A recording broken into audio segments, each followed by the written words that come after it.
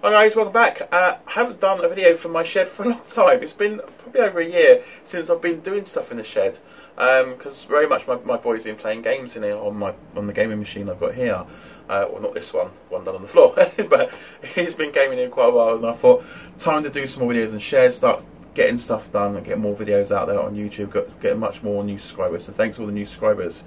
Well, I've been sorting around the shed, trying to get things sorted out, get my bench re-tidy, getting the cablings done and that, getting a second monitor up on the wall. I came across this old machine that's been sitting down on the floor on my shed for the last probably year and a half, maybe 2 years. And I know it's an old machine. It's come from an old customer that I used to have, and it's been sat with me ever since then. It's followed me from my mum's to here. Again, I've done nothing with it.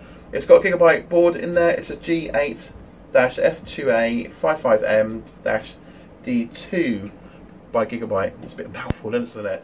Well, it comes with 4 gig of RAM. I'm not sure what the processor is. I know it's an A&D processor, but I'm not sure the speed of it because I haven't got anything in here to boot up on to have a look anyway.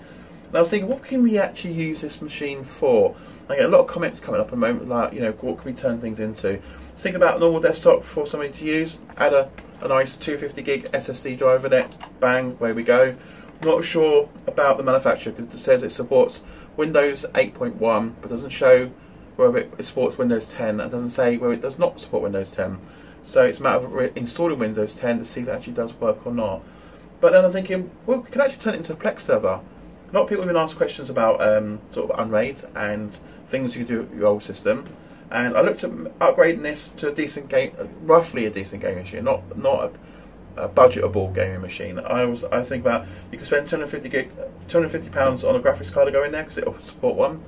Upgrading RAM to 32 gig. On Crucial, you're looking at £300. On Amazon, you're looking at about £166. It's a bit expensive. You probably want to upgrade the processor as well, so you're probably looking about another 60, 70, maybe £80, depending if this can be upgraded to a bit more faster speed. Then I thought, well, that's expensive. I would probably look at doing an Unraid Plex server, running as like streaming movies to your house, streaming movies to your mobile phone and iPad. This will be great. So I will take the 4 gigabyte RAM in here, add another 4 gig into it. That's probably about like £30. I will place in there. Well, we're going to use it for Plex server. I will install 2 of these SS drives, 250 gig in there itself. So they'll go in, bang bang, to 2 slots there. I'll remove the DDV drive and I'll fit 2 drives in here, and there'll be 10 terabytes each. I'll fit a third 10 terabyte hard drive just underneath here, and that gives me 3 drives with a total capacity of around about 30 terabytes of storage for Plex media files. Because you think about it, a Plex movie, so if you're looking at downloading a movie, a film, so roughly a film will take roughly 5 gigabyte per film, and you've got about 100 films on there that can take a lot of space up. And when you start downloading box sets, TV box sets, that's when they start gobbling away at the moment, because I've got one box set and it's got like 6 seasons. It's over 300 gigabyte, and that's just one TV box set, and you've got multiple TV box sets. You can go through a lot of hard drive space really, really quick. These drives are act as a caching drive, so great for streaming with. Your main drives where all your streaming, all your movie files, box sets will sit. And we'll load Unraid on here, so we need to buy a 32 gig stick to go in the back, which Unraid boots off. That's probably about 11 quid. 11 quid for that. These will cost about £60 each, roughly 50, 60, depends where you shop from. Could probably get them a bit more cheaper. And the 10 terabyte hard drives is actually shop around because you can get different deals on those. So 10 terabyte hard drives, different deals, or you can go for 20 terabyte hard drives, and that gives you, well, 60 terabytes of storage space. Depends how big you want your storage space to be. Depends how big your movie collections are. All my movies and my box sets are brought through iTunes, and I use a DRM ripper to rip the copy section off so I can drop it into Plex, because Plex won't play movie files from iTunes. And that way I can stream it all around the house to iPads, iPhones, and obviously to big TVs that runs like the Rio keys and things like that. Streaming devices works to tree, really nice.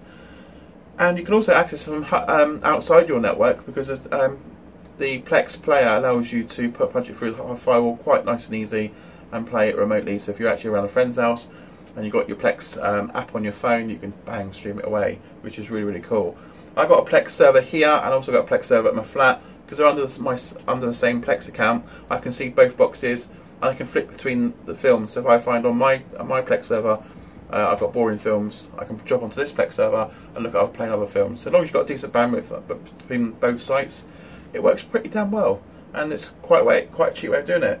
If you're a small business out there, another thing we could use this for. So if you're a small business between 5 and 10 users and you just want literally a dedicated file server or NAS server or such, then we can literally install 4 of these drives, but I will go for 1 terabyte drives. If you've got big deep pockets, I'll go for 4 2 terabyte drives of these. You won't need an additional RAID card because you can use them on board, so there's enough on there on board to run 4 of these drives in there.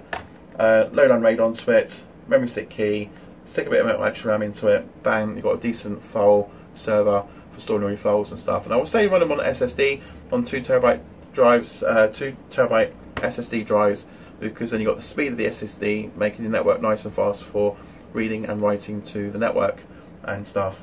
And then you can easily then buy one of those NAS drive boxes from Western Digital. They also support this, it's called Sync on it, Rio Sync, and you can also comes with Plex as well. And if you link them two up over the internet, that can act as a backup drive, so you can have all your stuff mirroring off site, and it does it by byte by byte. So every time you make changes, it's sending those changes off site all the time. So that way you can have working file server at the office while having another box at home as your backup drive, and it's syncing both ways, which is really nice. A good way of backup. Simple, easy solution, easy on the pocket. You don't need these massive file servers unless you've got hundreds of thousands of users on your network. So yeah, so any questions you got, guys, please drop them below. I will put my email address so you can get a hold of me. And any questions you've got, come over. Like we did with the last one, Kev gave me an email about a couple of questions about Unraid and virtualization. I replied back with a video on that, so it was working quite well. I've got to reply another video back soon as well. But yeah, any questions you've got, please comment below or send me an email and go from there. So thanks to all the new subscribers on my channel, thank you very much. If you're not subscribed to my channel, please hit that subscribe button down the bottom there, and go look at all my other videos as well to see what I've been getting up to. And do obviously check out jacksgear.co.uk and see you on the next video. Cheers.